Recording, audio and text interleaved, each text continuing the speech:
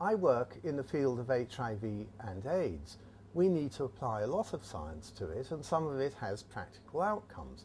When we first began to grow HIV, almost immediately after it was discovered in 1983, we very rapidly developed a diagnostic test.